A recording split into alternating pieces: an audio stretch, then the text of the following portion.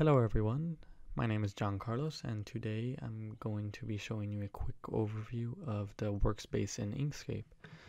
So let's head on over to Inkscape. Now a quick note, the first time you open up Inkscape, it is going to take a little while to open up, but after that first initial install, it should open up pretty quickly. Okay, so here is the workspace window. I'm going to grab that bottom right hand corner handle and drag that to increase the window size. Now everything you see here is the Inkscape workspace, and this video is going to be fairly short. I'm just going to be showing you what the different toolbars do and how to move around in the Inkscape workspace. So to start off, let's head over to the menu bar up top, and I'm going to show you something. If you go to File, Document Properties, now the default Inkscape page size is A4. So every time you open up a Inkscape window, it's going to be A4 paper size, and you can always change that if you go to Documents and Properties. File, Document Properties, and here you're going to see where it says page size. There's a whole bunch of different presets that Inkscape gives you for different page sizes, and you can click on those, choose them depending on what you're making. If not, you can always come down here to custom size and always change the height and width to whatever you're working on for that project. You can also change the orientation from portrait to landscape depending on what you're working on. Today we're just going to leave it on portrait and close that window. Going back to the menu bar, up here you see File, Edit, View, Layer, and this menu bar is going to look very similar to what you are used to in different applications. I'm not really going to go into what each tab has. You can go and play around with that yourself in your Inkscape program. Today I'm just going to be showing you some of the different toolbars. So below the menu bar is the command bar, and the command bar has a lot of the same features that the menu bar has, except that Inkscape puts them down here in different icons so that it's a lot easier for you just to click on them when you're trying to do stuff quickly. Now, an interesting thing to note is that if you hover over one of these icons, you get to see what the icon does, and you also get a shortcut for that certain task. So for saving is Control S, for printing is Control P, and so on and so forth.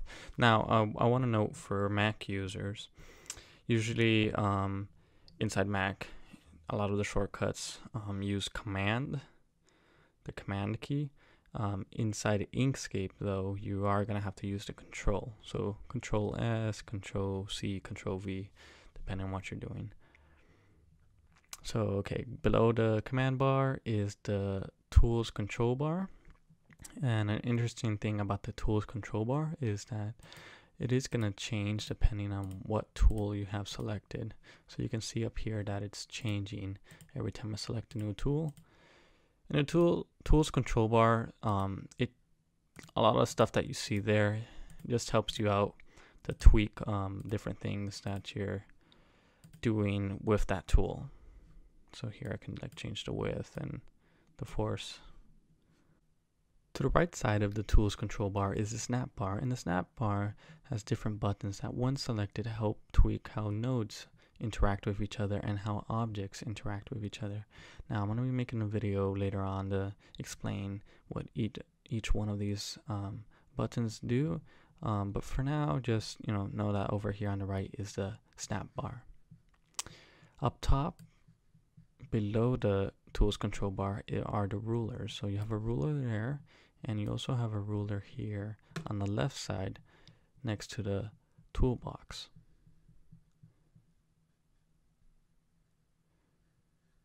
So you can actually play around with this. You can position it where you want to, and this is really going to help you make sure your layouts are clean, aligned, and everything works uniformly.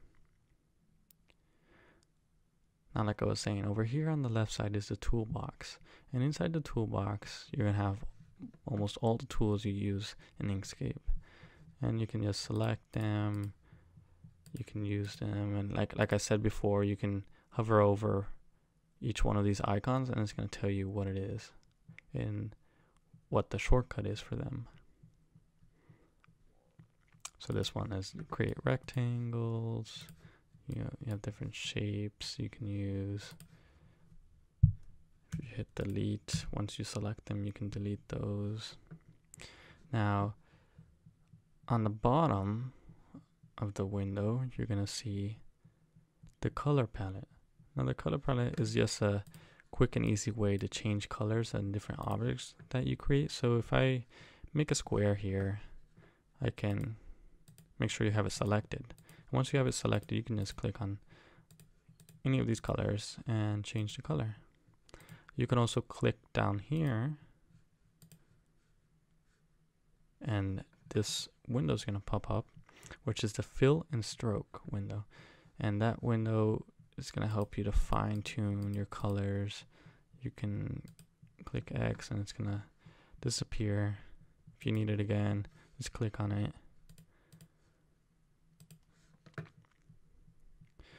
Now this area here, this is called the style indicator. It's going to tell you if you have a stroke, if it's going to tell you if you have fill and what the color is. You can also play around with the layers here. You can turn on the visibility. You can lock the object so that way you can't move it. You can also see the different layers you have. Right now we only have one layer. Next to the layer information is a notification window. So right now it's telling us that we have no object selected.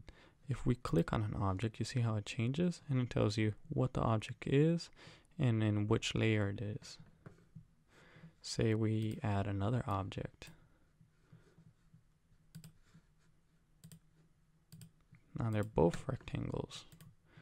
We can go up here to layer, into the layers panel, and we can see layer 1. We can change the name if we want to anything we want, depending on what's in the layers. And then down here you're gonna see it's gonna change names too. So let's delete these, close this window. Another thing I want to show you guys is the pointer position. So over here you're gonna see an X and Y value with different numbers, and it's gonna tell you where on the page your pointer is. Right next to the pointer position information is the zoom information. So the zoom information is going to tell you how zoomed in you are. If you click on the different arrows, you can zoom in, you can zoom out. A nice shortcut is if you hit the minus key or the plus key on the keyboard. You can also zoom in and zoom out there. And that concludes the video for today. Check out the other videos and we'll get started on learning more things you can do in Inkscape. Thank you.